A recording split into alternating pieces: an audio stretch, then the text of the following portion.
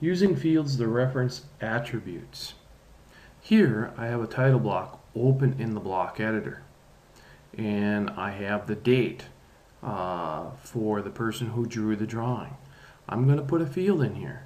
So I'm going to go up to the attribute definition, and I'm going to say drawn date is my tag.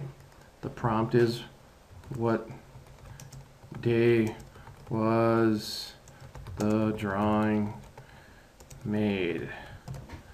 And then down in the default value, I'm going to hit this button right here, which inserts a field. So I can go out and find a field now, and I can come over here and go to my date fields.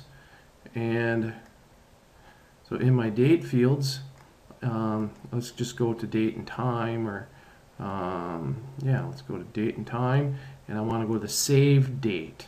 Then I pick the format that I want. Let's say I want to go to, let me just go with the short date up here, and I'll say OK. And so now I put a default field in here, and all I have to do is say OK, and I place that field in here,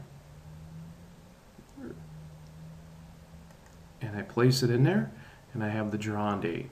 All I have to do now is close and save my file, and I end up using a field inside of my attribute inside of my block.